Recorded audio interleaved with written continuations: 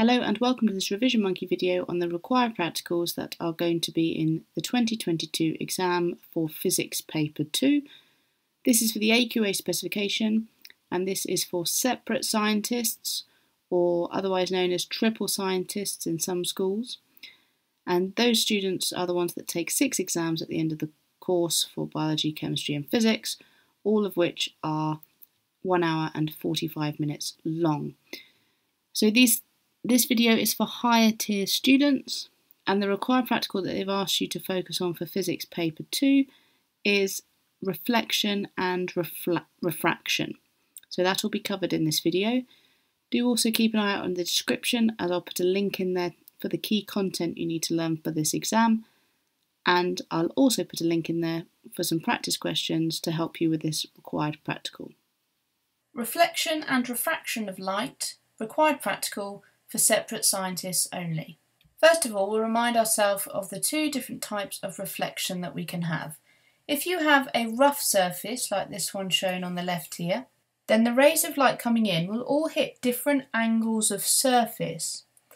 They will all obey the law of reflection, whereby the angle of incidence is equal to the angle of reflection. However, the light will be scattered because each ray of light will be reflected off at different angles. So this one's called diffuse reflection, and this image over here shows specular reflection, which happens on a smooth surface, whereby again all of the rays of light obey the law of reflection, but they're all being reflected at the same angle. And this is called specular reflection, and this will give us a really clear reflection. So you may be asked to investigate how different surfaces reflect light. You would choose a variety of objects that you want to reflect the light, for example a mirror, paper, foil and glass. You would draw a line on a piece of paper, like shown, and place the object on the line. So you'd position a ray box directed at the object and shine a single beam of light, like so, onto the object. Using a pencil, draw the incident, which is the ray going in, and the reflected rays on the paper. So you might have something that looks a little bit like this. Draw a normal line. This is the normal line, which is always at 90 degrees to the surface, and measure the angle of incidence. So that's this angle here, which is between the normal and the incident ray, and the angle of reflection. You would then repeat this for the other objects and also record the width and the brightness of the reflected ray. Because if you've got specular reflection, you're going to get a really thin and bright reflected ray coming out. However, if you have more diffuse reflection, you would have a wider ray of light coming out, and it would be dimmer as well. Or perhaps you wouldn't see a reflected ray at all on some materials.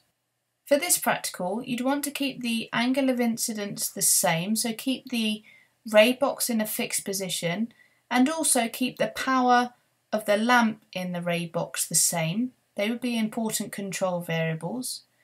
The thing that we'd be changing is the object that we are reflecting from, and the thing that we are going to be measuring, well, there'll be several things. We'll be measuring the angle of reflection, but we might also be recording the width of the ray and the brightness of the ray as well. So there may be several things we're recording in this experiment. In the exam, they may well also ask you to actually keep the object the same and instead change the angle of incidence and measure different angles of reflection. So they might manipulate this practical slightly and ask you to investigate something slightly different. But that's the basic setup that you need to follow. We looked at reflection before. This time we are going to look at refraction, which is the bending of light as it goes through a different medium. We will select a range of transparent rectangular blocks made of different materials, for example different plastics and different types of glass, for example. We then position a ray box so that it shines a single beam of light at an angle to the rectangular block. So this is our incident ray going in here. Using a pencil, we then draw around the block, and using a pencil and ruler we draw the incident ray, which is this one here, and the emergent ray that comes out of the block. So our diagram might look something like this to start off with. The outline of the block with the incident ray and the emergent ray that comes out of the block. We then remove the block and draw a line to connect the incident ray and the emergent ray, which is shown in this diagram here.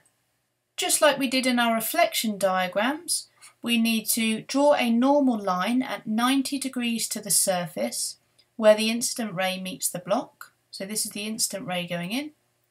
And we need to measure the angle of incidence, which is between the incident ray and the normal line, and the angle of refraction. So this is the refracted ray going through.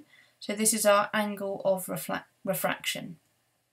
We then repeat this for the different material blocks and repeat it 3 times for each block and calculate a mean angle of refraction.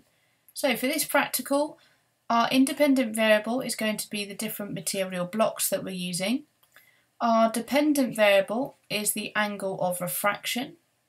And for this practical, we're going to want to keep our angle of incidence the same. So this is going to be a control variable.